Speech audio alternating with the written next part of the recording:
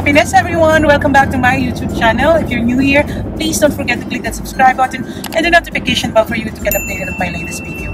Thank you so much! Okay, we're on the road again because it's Daddy's holiday, so we're taking advantage of this holiday here in Abu Dhabi. During my previous videos, I told you that we will be having an Abu Dhabi staycation series, and this is part of it. We are going to FALCON Abu Dhabi shelter near Soyhan, so it will take us 20 minutes or 20 to 30 minutes on the road. This is our desire to have a pet, and hopefully when we reach there, we'll find talaga yung aming lovey-dovey pet na hinahanap. Abu Dhabi shelter, this is a foundation where the pets for adoptions are being cared of. Yung mga, let's say may mga pets na hindi na kayang alagaan ng ibang mga families, or hindi pa nila kayang dalahin sa sarili nilang bansa. O yung mga rescued pets din, ano, Daddy, no? Doon din dinadala. And hopefully, nandun na yung lovey-dovey pet namin na hinahanap para maging happy na yung aking dalawang bata. We are supporting this desire ng mga anak namin kasi we know it will develop yung responsibility. Siyempre, pag may pet ka, kailangan mong dalahin yon sa i-walk lagi sa labas, pakainin, di ba? Yung mga chores na dapat gawin, matutunan nila yon na kung paano alagaan talaga ang isang aso. So, kaya ako very, very supportive to really get them a pet. Kasi usapan namin talaga, sila ang mag-aalaga nun. Sila ang magliligo, maglilinis, magdadala sa labas para i-walk. Very excited din ako to get a pet na para sa kanila.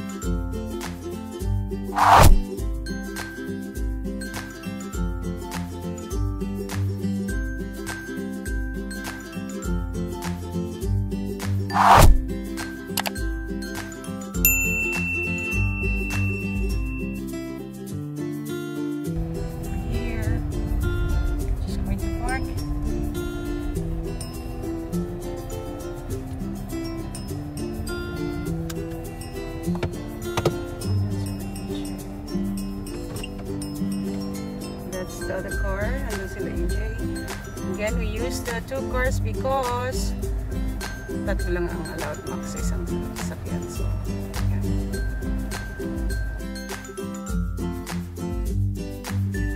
We're here now. So, ang first na gagawin namin is to have temperature check. Okay, good. Ready?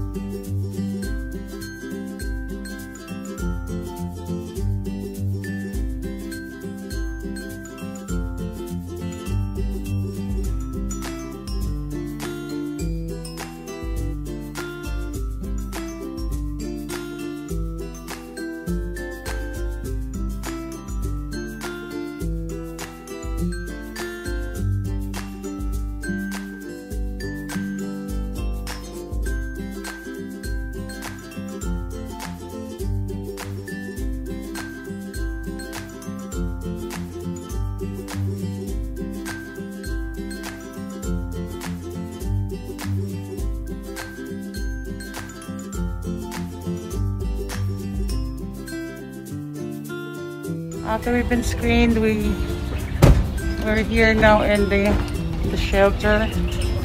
Is the this is the one? For adoption? Yeah. Yeah, it was this door, second door. Thank you. Thank you.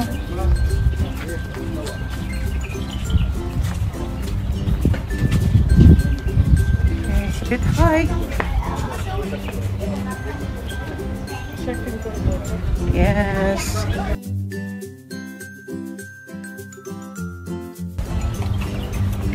Oh, look at that. It's so cute. Oh, cute. Ang ganda-ganda naman.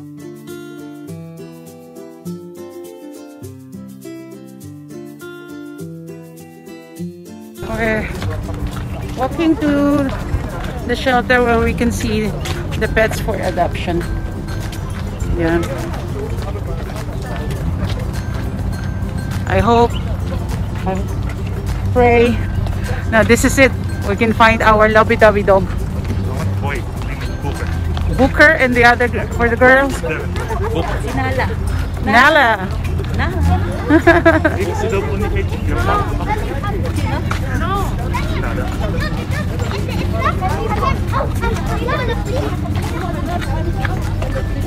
Sana makita na namin ang aming doggy.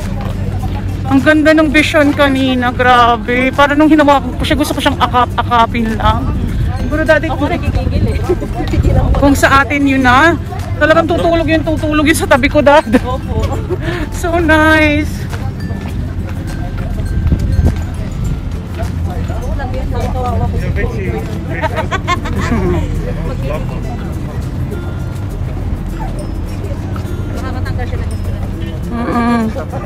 Okay. Now we're bawal nang mag-video, so we're here. Bawal na mag-video. I think it's not yet the time. Yeah. Maraming mga dogs for adoptions, but they are big. At the same time, yung Maltese na dalawa naman, it's not good for apartment. Medyo loud sila. So we don't want to be mareklamo ng mga neighbors. We'll wait for our either, alin ba maganda? Shih Tzu or Pomeranian? Yung Shih Tzu yung tahimik, right?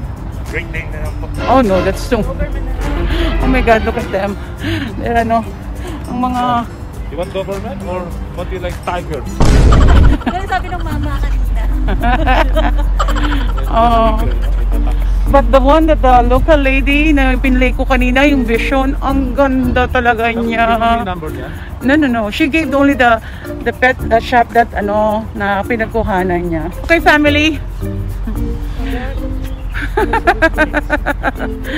we're a bit na-excite kami kasi nakita kami ng maraming dogs. Pero hindi yun pa yung gusto talaga namin. If I have my own backyard, I'll get a German. Oh my God, it's so big naman kasi. Yung black kanina na German Shepherd, ang cute, 3 months pa lang yun, ha? 3 months pa lang siya, ganun na kalaki eh. I like what we put in the Philippines that we saw in the first. Sa bahay sa Pilipinas.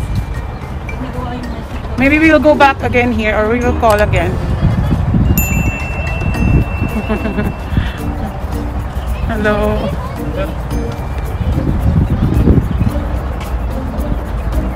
We'll wait again and hopefully makita na. Wala pa?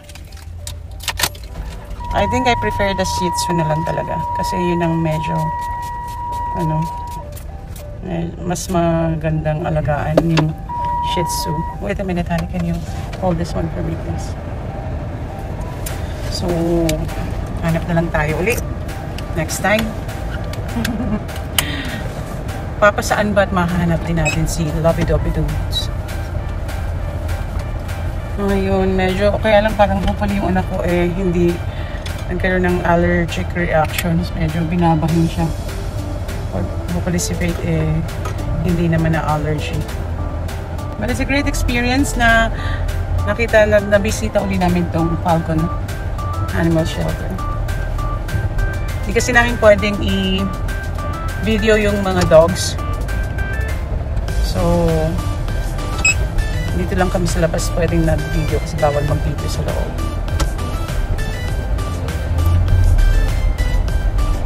Balik na lang tayo ulit, Daddy, no? Hopefully by pagbalik may Shih Tzu na.